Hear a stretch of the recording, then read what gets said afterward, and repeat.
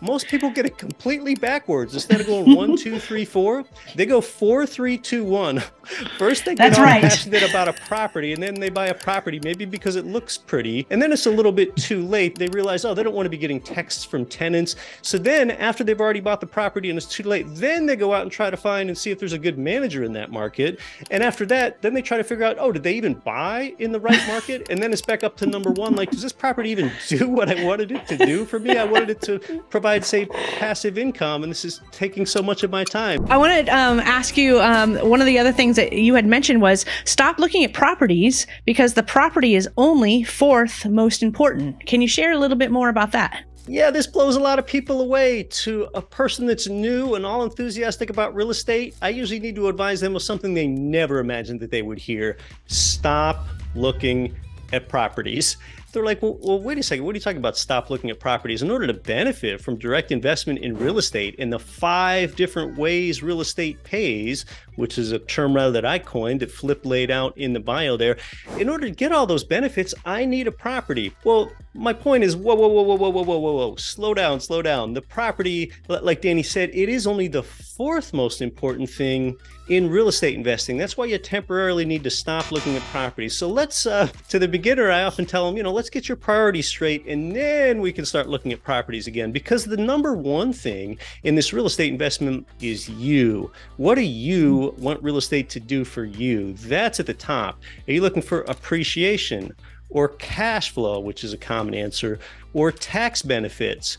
Are you looking for a property that gives you a lifestyle benefit that you can use, 1 month a year in Cancun or something? What do you want real estate to do for you? Once you think that through, you know that that's number one. The second most important thing is the market that you're going to buy in. Now, we can think of market in a few different ways, different asset types like a trailer park or short-term rentals or large apartment buildings or single-family homes. We can think of the market that way. But another important way to think of the market is that geographic market. And I talked about how I like to buy in MSAs, metropolitan statistical areas, various ones for diversification throughout the United States. I generally avoid markets that are really rich in commodities or have a big part of their economic base be tied to the military, because those things are volatile.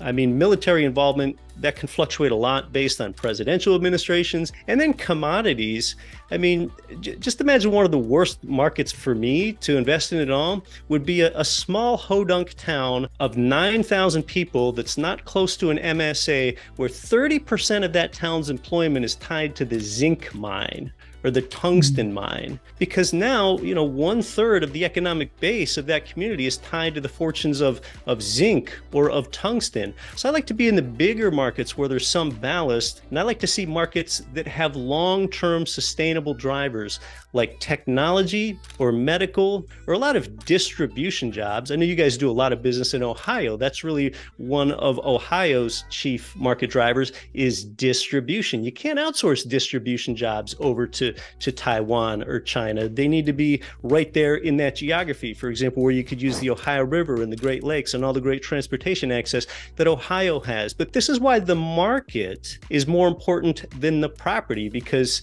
you could buy a mansion in a swamp in the middle of nowhere, and who are you going to get to rent that thing? So that's why the market's the second most important thing.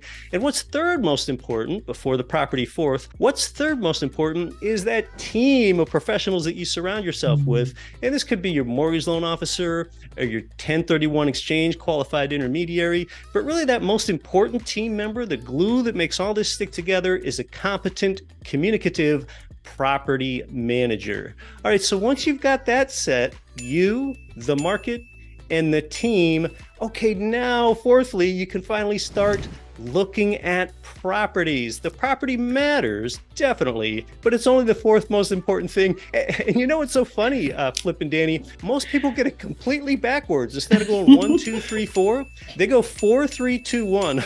First, they get all passionate about a property, and then they buy a property, maybe because it looks pretty, and then it's a little bit too late. They realize, oh, they don't want to be getting texts from tenants. So then, after they've already bought the property and it's too late, then they go out and try to find and see if there's a good manager in that market. market. And after that, then they try to figure out, oh, did they even buy in the right market? And then it's back up to number one. Like, does this property even do what I wanted it to do for me? I wanted it to provide, say, passive income, and this is taking so much of my time. So again, this is why the property is only the fourth most important thing.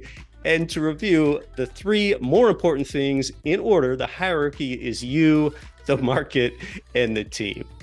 I love that. It mirrors so much of what Flip and I say all the time when they ask where do I start? Which path is right for me? Who do I trust? We always talk about, hey, a lot of people don't answer the right questions when they get started, and you just put it in perfect order. I love it. You can watch this one next.